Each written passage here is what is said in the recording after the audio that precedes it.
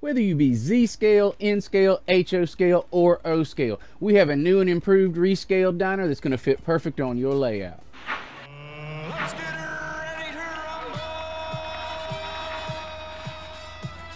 rumble! Ladies and gentlemen, welcome. Welcome to the Iron Horse Route, home of the Denver and Rio Grande Western. This is Brian. I'm glad you're here, and if you're not already a subscriber, I want to encourage you to subscribe, because when you're a subscriber here, you get access to a lot of great model railroad video uploads. And so now that you're subscribed, we invite you to sit back, relax, and enjoy today's video upload, which is coming up right now.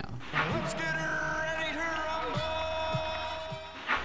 So what we did is a couple weeks ago, we rescaled this Z-scale version for a customer, and we decided to go ahead and redo all of them. So then we went live and we did the HO version. Then we went live this past Friday on Foamer Friday, and we did the O-scale version. That's finished up now. I'm going to show you more about that later. And then what we're going to do today in this video, since we've already got an instructional video that's going to show you how to put this model together properly, I'm going to put a card right here right now for that.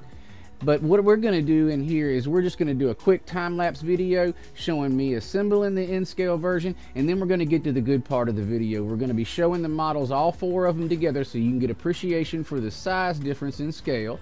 And then we're going to also have detailed measurements on each one of them as we do 360 looks at them, so you know exactly how big the footprints of each of these models are, because we do have it in Z scale, we have it in N scale, we have it in HO scale, and we have it in O scale, everybody. We're glad to have O scale now, because the guys in O scale seem to be that they can't get a whole lot of good kits, because I get a lot of requests from them, and there's only a limited amount of things I can do, but I could do this diner for you guys. So I do have the O scale diner now. I'm proud to announce that. We hope you'll stick around. Right now, real quick, we're going to do a fast time lapse with me doing the N scale assembly, and then we're going to slow things way down, and we're going to come back to where we actually show the 360-degree versions of all the models and show exact measurements and these kind of things.